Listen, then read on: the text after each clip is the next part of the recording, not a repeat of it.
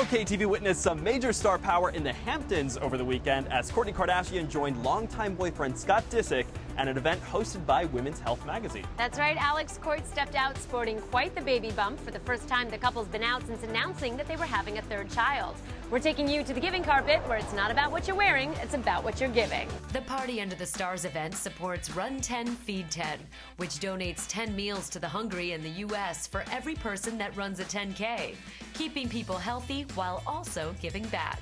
Definitely after having kids, I think it's not as much about getting time in the gym, but just staying active, going on walks. And my favorite quote is this Dan Eldon quote, "The journey is a destination." And that's something that I think about as a mantra that always keeps me really focused and kind of brings me back to my present, and I think that's just really important as you're juggling and doing so many different things. I'm a heart health advocate because I'm a heart disease survivor. I had open heart surgery 4 years ago, and it was preventive open heart surgery, so I'm that in tune with my body, and I say that to all women. Be in tune with your body because you're worth it. What better than, to be healthy and to run and to really help make a difference in people's lives.